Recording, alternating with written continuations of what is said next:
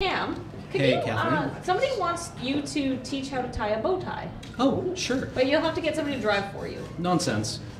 What? Oh. I have multiple limbs. Oh. Cam is going to teach while driving with The his feet. ingenuity. I like it. Oh, man. I see what he's Donate extra.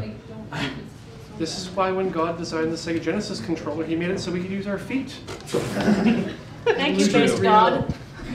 Space Gouda. It's Jesus. Oh, yeah. I think we will need driver cam for this one. We already have driver cam. All right. Impressive. If we do now. All right. It'll take you a second.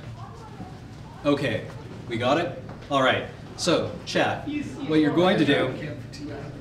is take your bow tie and make one end longer than the other.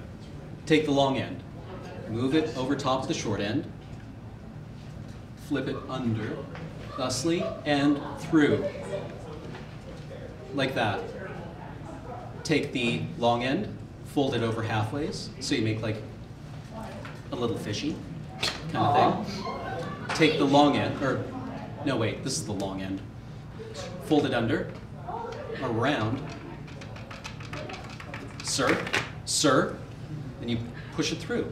And it's basically magic because it is exactly the same thing you do when tying your shoelace.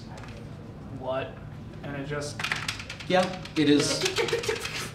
Can we get security in here, please? And it's a lot like tying your shoelace. You can't really explain how to do it. You just need to figure it out.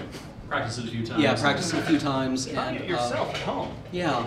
There are a couple of Jagos who have a special method of tying it on the internet. Not fruit. But just do a simple knot. No trick knots, please. Oh, that was amazing. Donate. Would you like to So do the cool. challenge? By the way,